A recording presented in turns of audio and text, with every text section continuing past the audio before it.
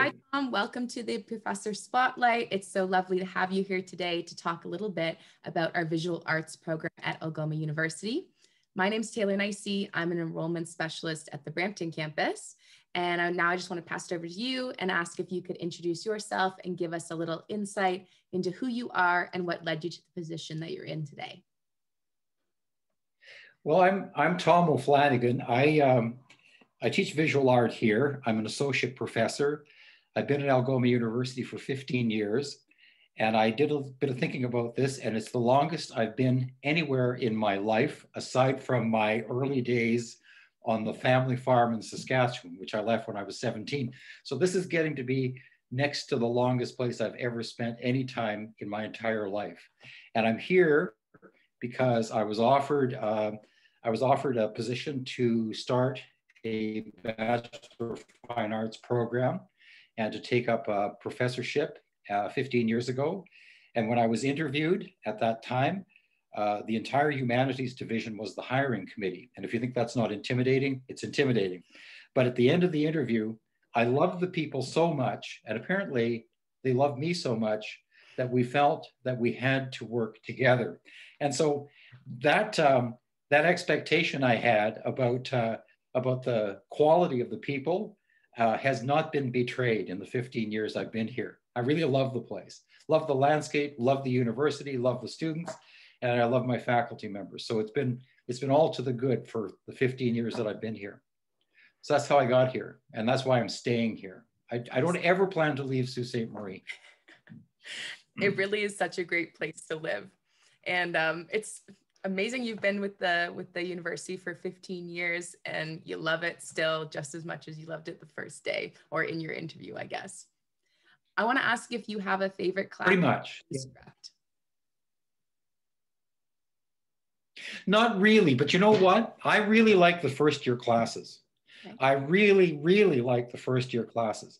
And I know that that's a bit of an anomaly because I taught at the University of Alberta for 5 years, well, on and off. Collectively, I taught at the University of Alberta for about 7 years. And among some faculty members, there was sort of a sense that the first year courses weren't that significant, that later on was when the real art instruction started and the real learning started to happen.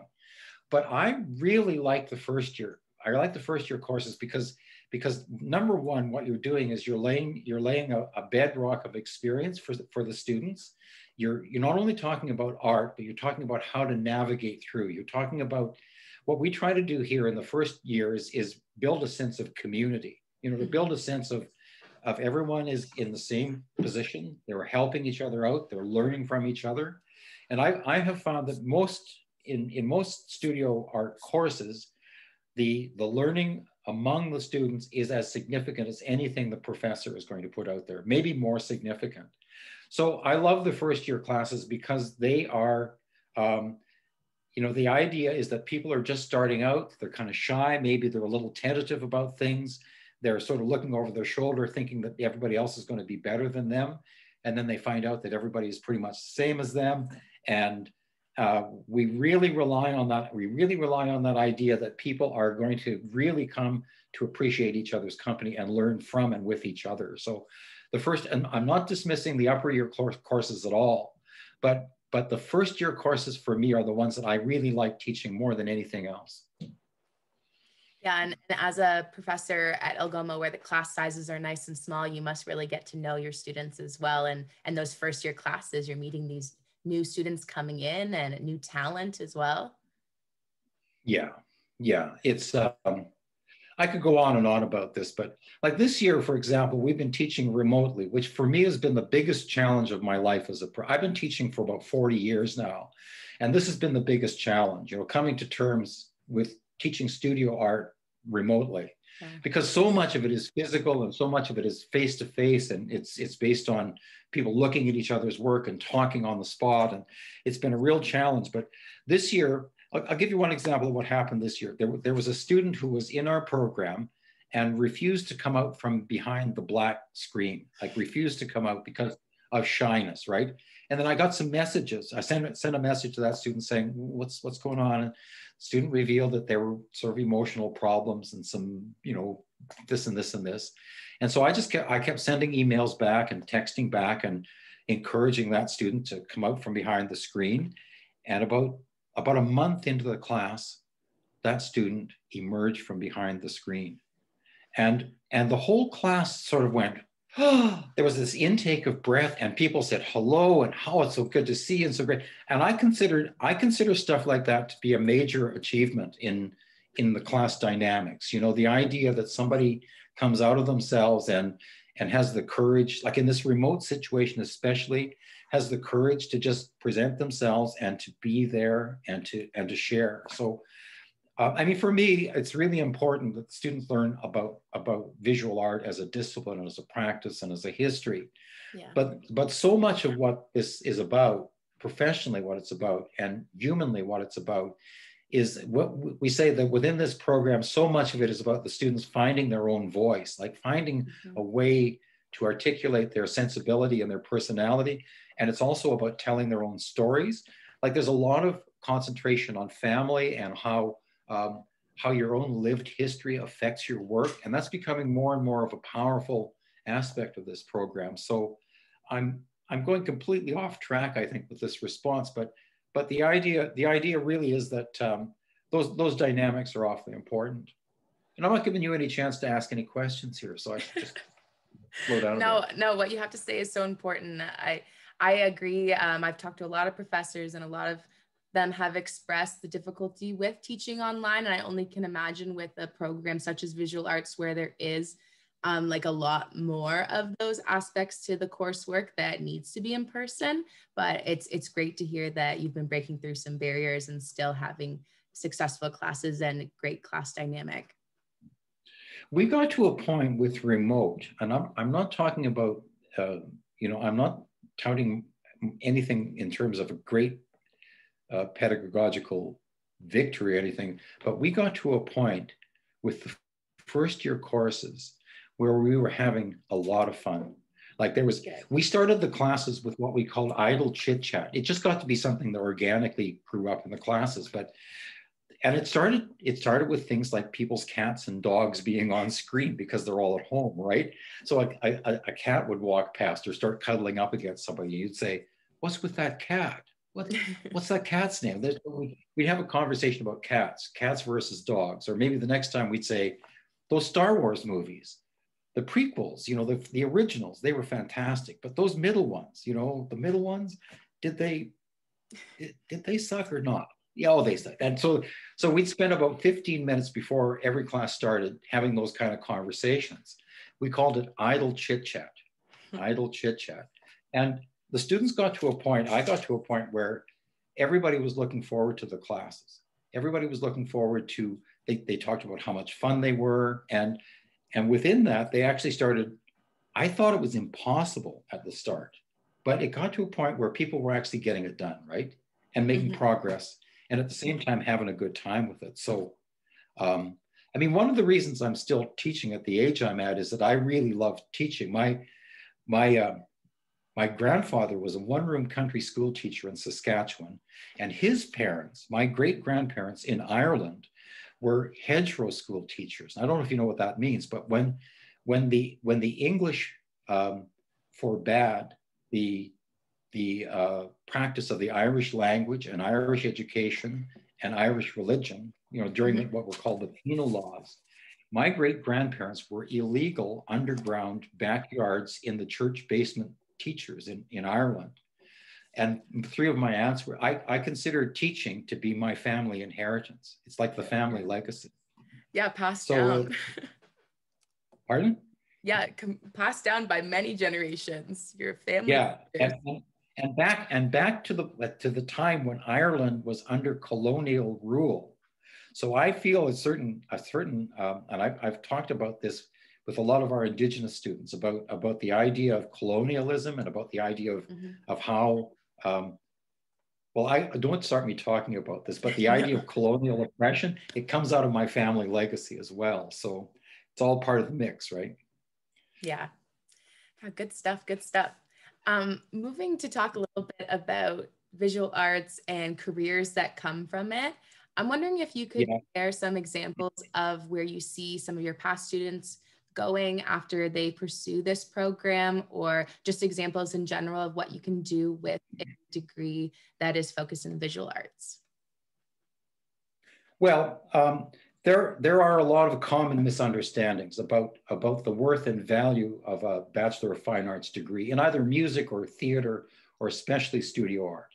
There's still, I just heard a piece on CBC this morning about say, for example, some of the cancellations that are happening at some universities. And there is still an idea that the arts are a kind of secondary thing, or that they're a kind of hobby thing, or they're a kind of a superficial adornment to human life that's not really necessary. It's something that we do when we have the time, or we have the money, or we have the whatever. And the one thing I can say is that when I started this business over 40 years ago, the opportunities were quite limited. There weren't a lot of art graduates, and there wasn't a lot of subculture or superstructure attached to art and culture in Canada, in any of the arts, right? It was really a hard scrabble kind of thing. But in the past 40 years, there's been more and more and more. I mean, you sort of understand people's consumption of film and movies and theater and culture. And just from the point of view of consuming culture, it's radically expanded. Also from the point of view of employment and the idea of what is it you're going to do with your, it's not even what you're going to do with the degree, but it's what you're going to do with the experience that the degree grants you. It bestows upon you a particular kind of mind, let's say.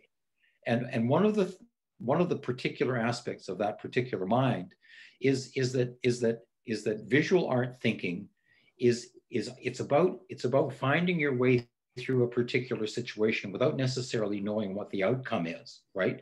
You start a painting, there could be 10,000 ends to that painting. There could be 100,000 ends to it. So you do something, and then you do something, and then you do something, and then you mess up, and then you do something else, and then you do something else. And so I say that it's a lot of it is based on ambiguity, not really knowing what you're doing, but having faith in your skills and your history, and then putting those in the service of this process that you're involved in that is really pretty unknown and pretty uncertain. So that's a kind of adaptive intelligence, right? That's an intelligence that's based on improvisation and making things up, not making things up in terms of fantasy or anything, but making things up relative to circumstance. And that kind of thinking, if you listen to a lot of contemporary thought, and if you think about the kind of skills that more and more corporations are looking for, or more and more organizations are looking for, like as far back as 15 years ago, I was teaching in Fort McMurray, which is at the time was the area of the oil sands, right? It still is, but at the time it was immensely powerful. And at that time, the public relations person for Syncrude, which was the biggest of the petrochemical companies, said that what they were looking for in their corporate mind was the kind of adaptive intelligence that was coming out of the arts. They said they didn't care about MBAs anymore. They didn't care about that kind of stuff because there were a billion of them out there. But what they were looking for was adaptive thinking that was that was especially appropriate coming out of art studies. And then he cited visual art as the kind of dominant one. So I think that people out there who are thinking about, oftentimes there's this common idea that if you're putting your child in university and enrolling them in an art program, they might do the art program and then they're going to get serious about what they're going to do, or there's still a struggle sometimes with the idea of it's not going to get them anywhere. But we have a rolling list, and I could rattle off, I mean, there's not enough time. I could rattle off instant after instant after instant of students who've done really well in terms of careers, but also, and I think this is really important, they've done really well in their lives. Yeah. This is the thing I find so confirming, is that if we look at the lived history of our grads, they have lived after graduation. they've lived remarkably good, rich, full, complete lives. You know, sometimes some of them have married and had children. Some of them have gone on to graduate degrees. Some of them have, but the thing that's very confirming about what's happened to so many of our students after they graduate is that the trajectory of their lives has been enormously rich and really rewarding. And I think that's something that everybody has to think about, is like, what does an education do and what is an education for? I mean, certainly it's about getting a career, but it's also about how you enabled your life, how your education will allow you to live a life of nobility and decency and all of that.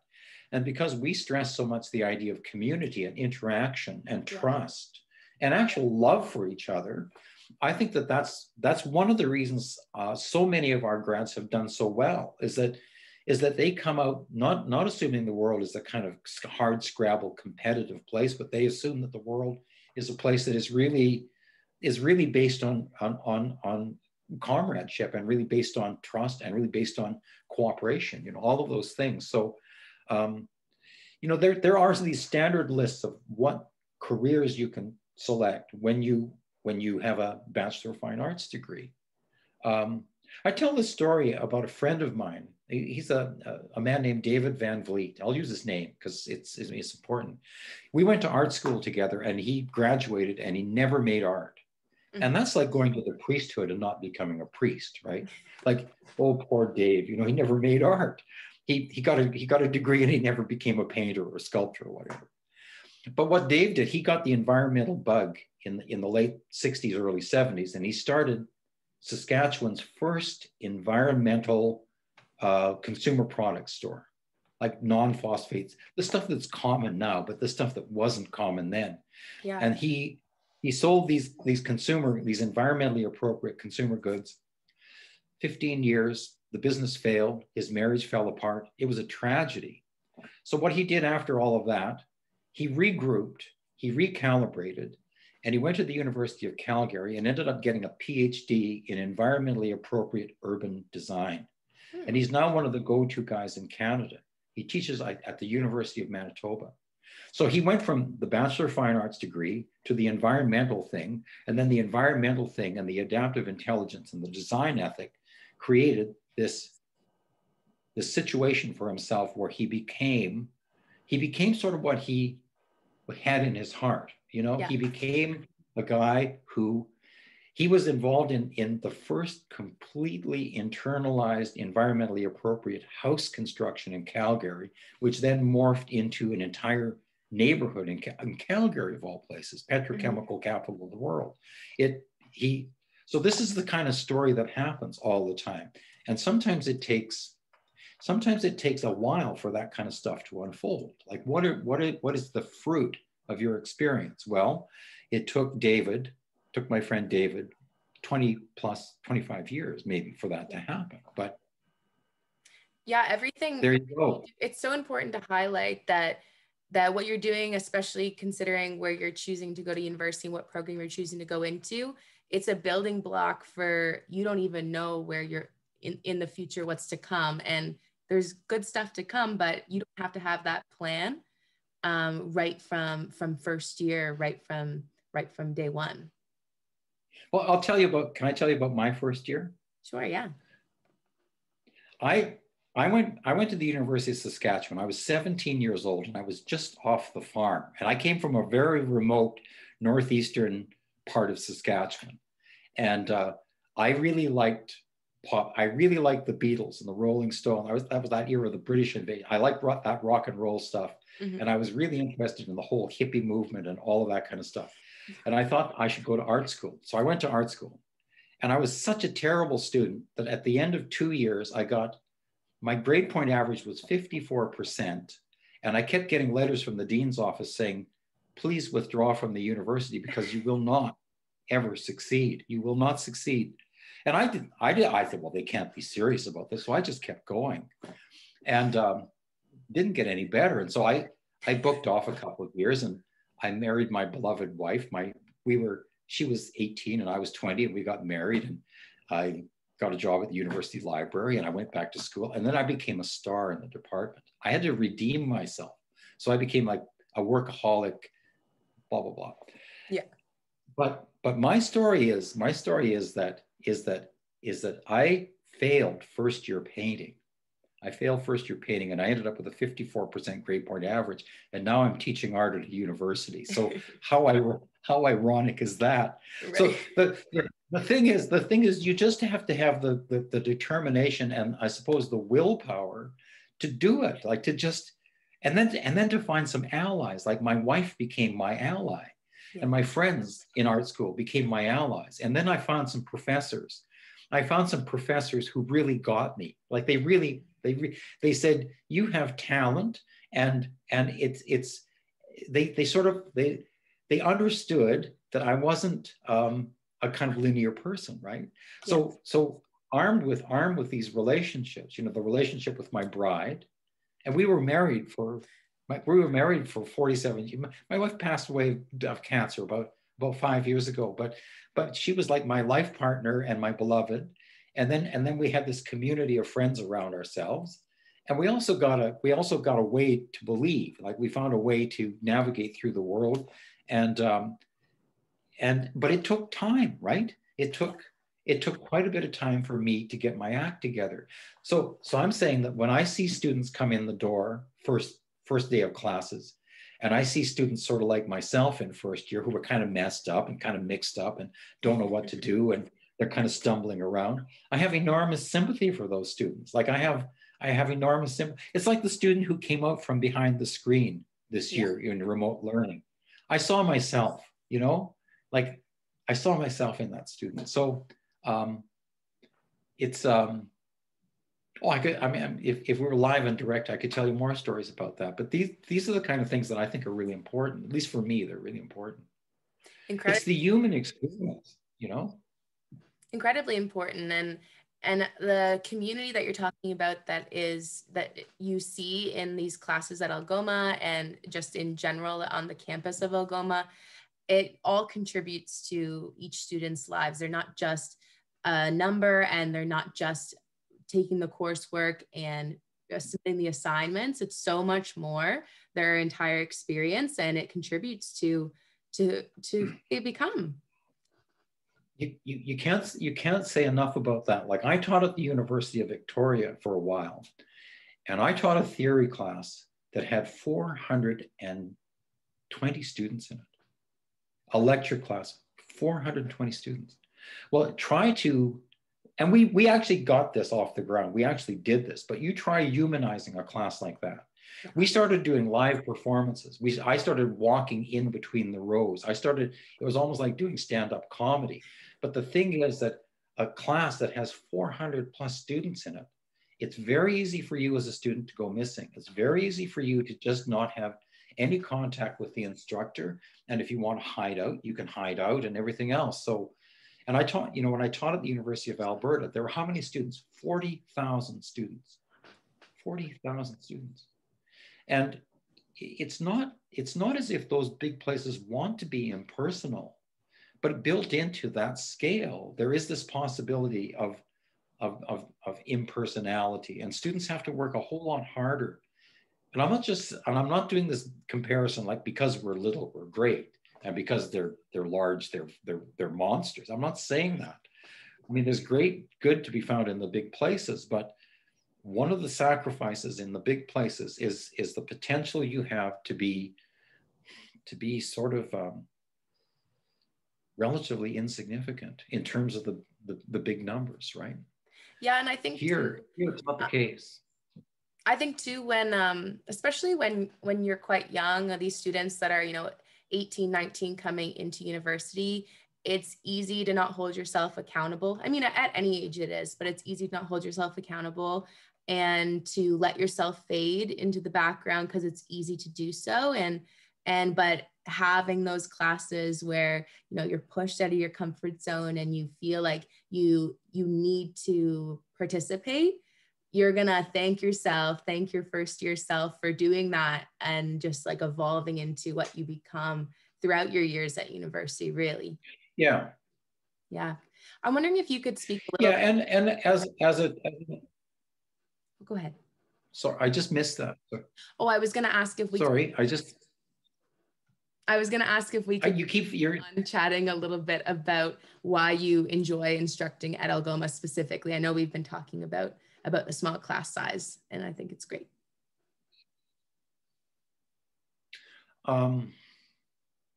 Well, can you hear me? Because you were sort of cutting in and out there briefly. Can you hear me okay? Yeah.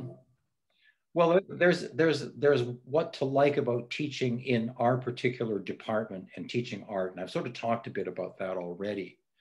So the question about why I like teaching at Algoma is it has to do with the idea that my colleagues are very near to me.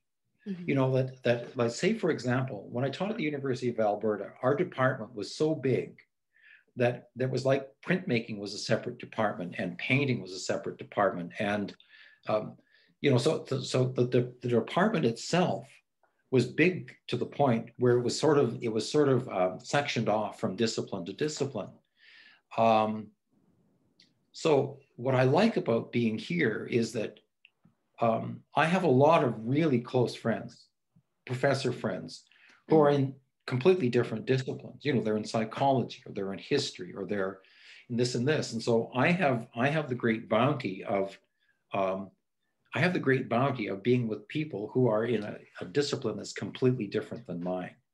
And we can share ideas, or we can talk about things, and we find things that are common to each other, and we find things that are not common to each other.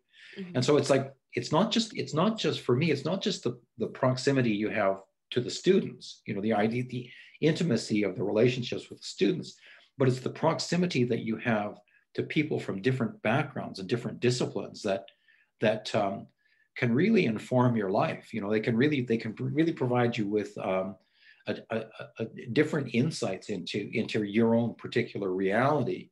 And the other thing is, what I like about teaching here, there's still a really great sense of humor in this place. Like there's a really kind of, like, at least a lot of my friends, a lot of my faculty friends, there's a really, I don't know if you've noticed it yet, but there's a really great sense of comedy here. Like a really great sense of, you know, that, I'll tell you the story. I taught at Brandon University for a year, and my wife and I went out to an antique store on the edge of town. And I was wearing a white t-shirt. I remember this. I was wearing a white t-shirt and a pair of Carhartt work pants and hiking boots and sunglasses. I walked in, and there was this old gal behind the desk, and she had these cat's eye glasses on, and her antique shop specialized in mid-century glassware, you know, that kind of decorative glassware.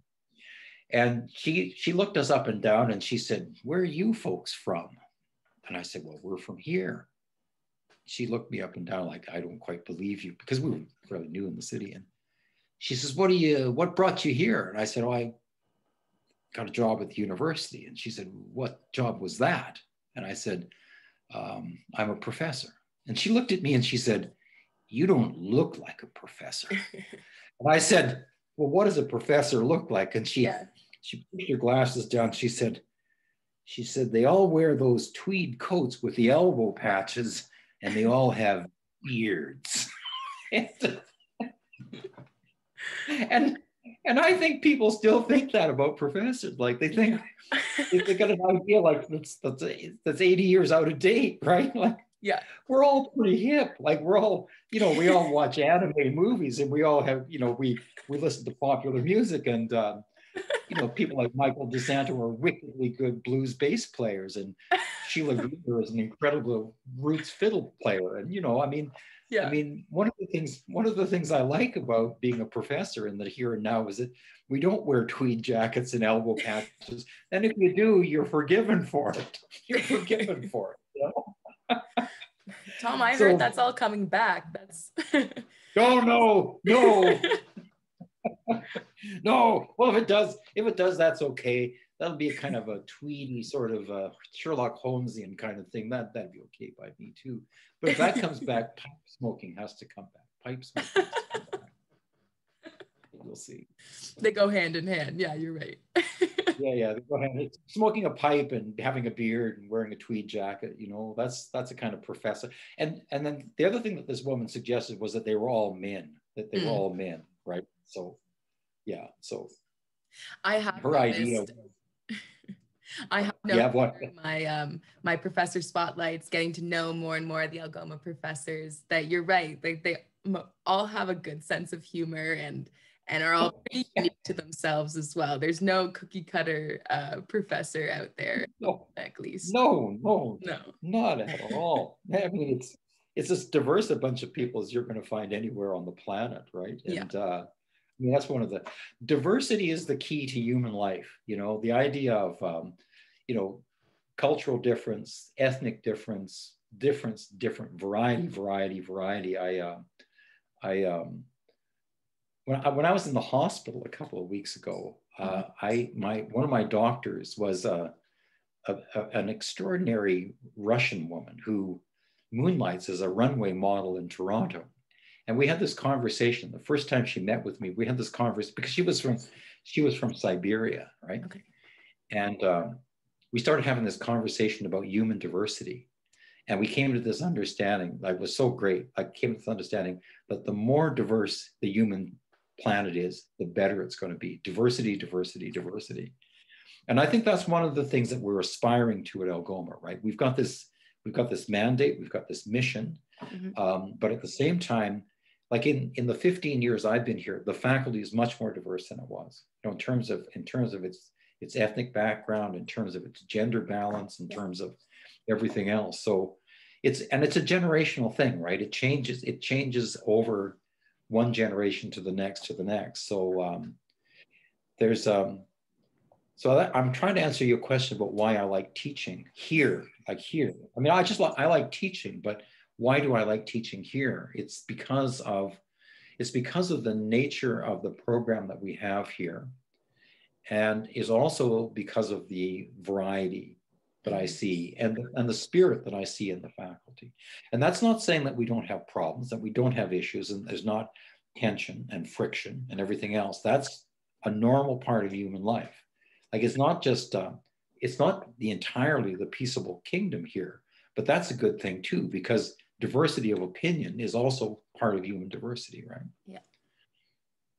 Yeah, I definitely agree. You learn the most sometimes from people that are so different than you. It opens your eyes up to so many different views and opinions, and I think it's a great thing. I totally agree.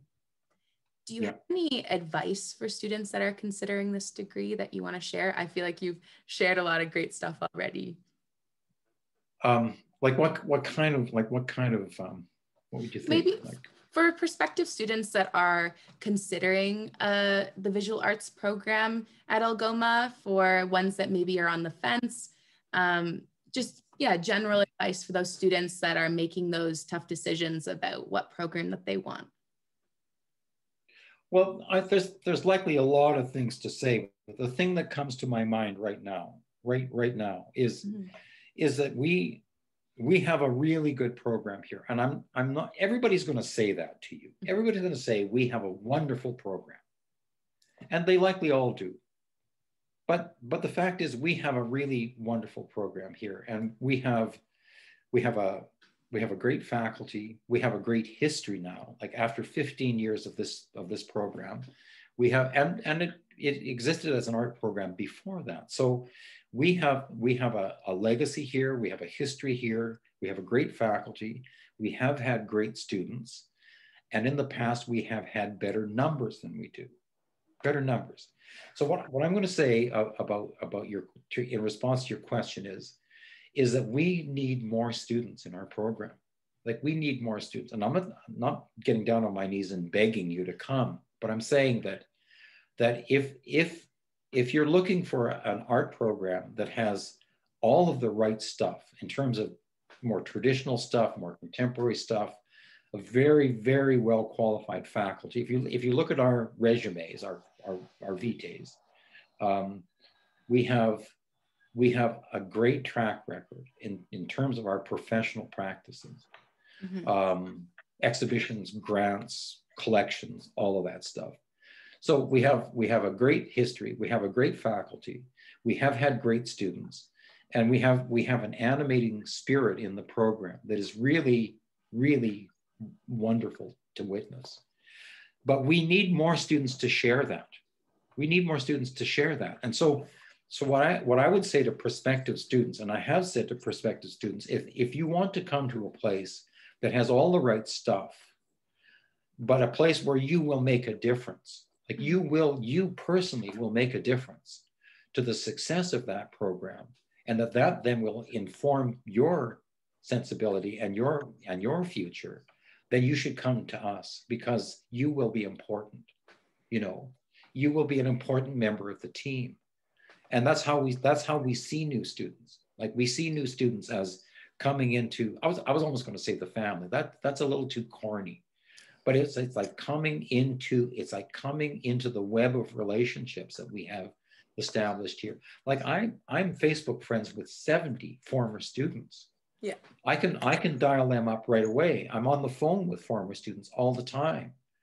We've had former students. This is the other story. I'm talking too much, I know, but this is my way.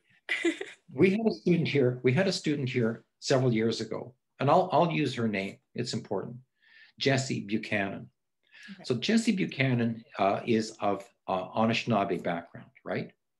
And she came here because she thought the small art program would be helpful, but she also wanted the Anishinaabe studies components. She came here, and she was a great student. She was a great student. And she graduated here. She eventually, shortly after that, married. She and her husband started having several children. Jessie took a degree in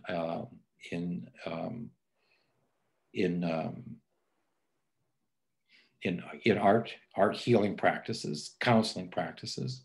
And she now she has a gig counseling Indigenous youth in the north of Ontario. That's her gig. She has a job, and she's continued painting, and the painting career is starting to take off. But what I wanted to say about Jessie was that during the bicentennial year, was it the bicentennial year? The 150th anniversary of Canada.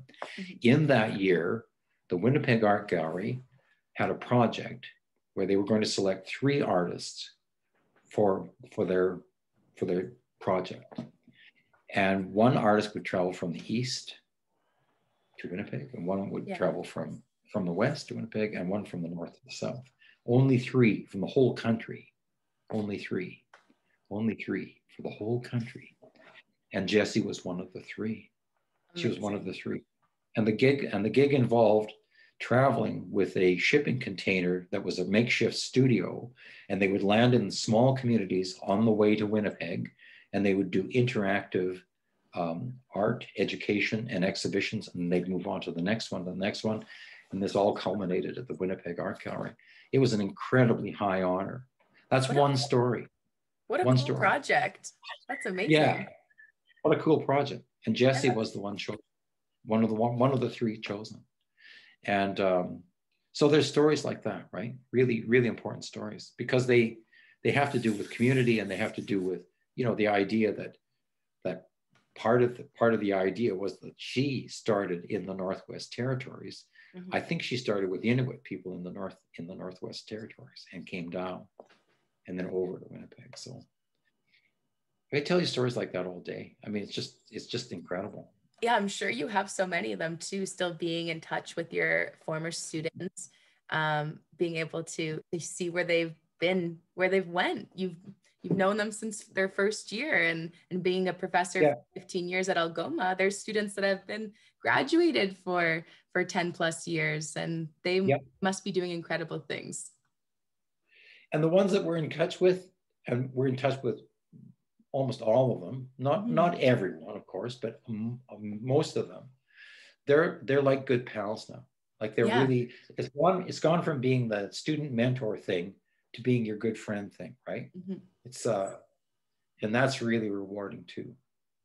We kind of downplay the idea of the big shot professor here. Like, we really downplay the idea of we say our advantage is that we have had enough experience to know some things about the discipline. But the discipline is so vast over history and over cultures. It's so vast, we can't possibly know everything. We know a little teeny bit about it, right? So at the end of your experience, what's going to happen is that you will know more about it than you do now. And then sooner or later, you're going to, I mean, hopefully, part of the role of being an instructor is you kind of hope that your students are going to end up being better than you, right? Yeah. like, they, you kind of hope that A, they're going to be different than you, and B, they're going to sooner or later get to be better than you. Right? Yeah, I think that's the role of professors, and also parents, I feel that way about that's right. children. Yeah. That's right. Yeah. You aspire to have your kids. You don't want your kids to be lesser than you. You want your kids to be more than you, right? I think that's sort of that's part of the idea of incremental human development is, and then you hope that every generation is going to be better than the last one. Like I grew up in the 60s. I was a student radical in the 60s. I grew up in the 60s, civil rights era, all that kind of stuff. And I was on the picket lines at universities demanding no tuition, and all that. That didn't really work out over 45, 50 years. But you know what I mean? But you sort of expect, like in terms of, say, right now, what's going on so potently in the world, the idea of race and the idea of human dignity and civil rights and everything. What you hope now is that the generation that's taken up the cause again is going to push through. Like they're going to take the torch that was established way back when, and they're going to make it burn brighter. That's what you hope. And I think that's what's happening. That's right. Mm-hmm. So one of the things I like about teaching at university is the idea that you can do a lot of cross-generational stuff. And in our program, and I think in this university too, like in any given first year class, there will be students who are fresh out of high school, but there will be students, like I had a couple of classes a few years ago, where some of the students were 50 to 70 years old in first year, right? So you've got this cross-generational thing that begins to happen that is really something. So it's not just, I mean, for people who are interested in this program, it's not just a program of 18 and 19-year-olds, but it's also a program of quote unquote mature students. And then it's really delightful to see how those interrelationships start happening. How the 18 and 19-year-olds relate to the 50-year-olds and how they become part of the team together, right? And that's another really great advantage to not just teaching here, but to the idea of education in and of itself. It's not limited to people just fresh out of high school. It's very broad in its demographic. Yeah, and it's so important to just think to never stop learning. You never know who you're going to learn from or what you're going to learn. It doesn't matter your age or if you're even still in school or if you're considering pursuing school at a later time in life too. Like there's just all this opportunity to continue to learn, like you said so yourself, being a professor and obviously students looking up to you, knowing that you have more knowledge on the topic than them. But you said yourself that you're still learning too. Like every year, everybody's growing. There's always room to grow. Yeah. Yeah. And I personally don't like the idea of people looking up to me. I personally don't like the idea. I don't like being called professor, for example. I will not tolerate being called sir or being called professor or any of that because as far as I'm concerned, we're all sort of in it together, right? Mm-hmm. We're in it together. And some of us, as I said earlier, some of us might have a bit more experience or quite a bit more experience, mm-hmm. but that doesn't qualify you to be a better person. It doesn't qualify you to be better than somebody else. It's one of those misconceptions about education is, some of the best people I've known in my lifetime have been people who've had grade 4. I mean, my wife and I used to spend a lot of time on reserves in Saskatchewan in the 70s.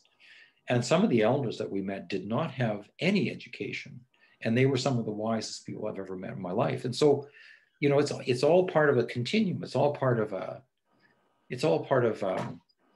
you know, wisdom is not necessarily based on getting a degree. It's based on kind of experience that you have over the course of your life. So, and then if you have those kind of values, you have to start living up to them, right?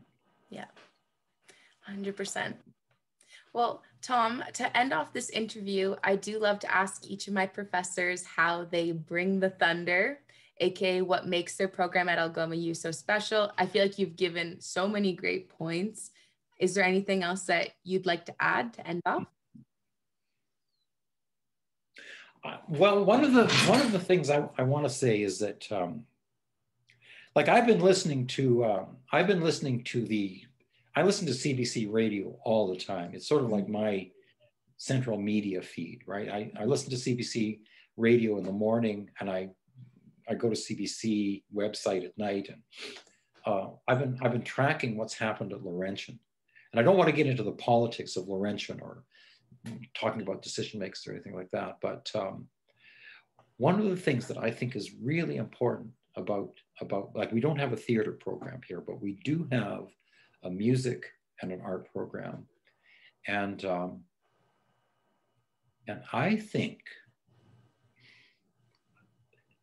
that those programs they're sort of the heart. They and other people have said this too, that there is sort of the idea of the mind of the university, and there's the soul of the university, and this and that. But I think we're kind of like the poetic heart of the university. I think we are, and I think that that's sort of been borne out in evidence over the years. And we've had some really extraordinary people with this program. And if I was thinking about bringing the thunder, part of bringing the thunder is that there's sort of the idea of thunder being large and magnificent.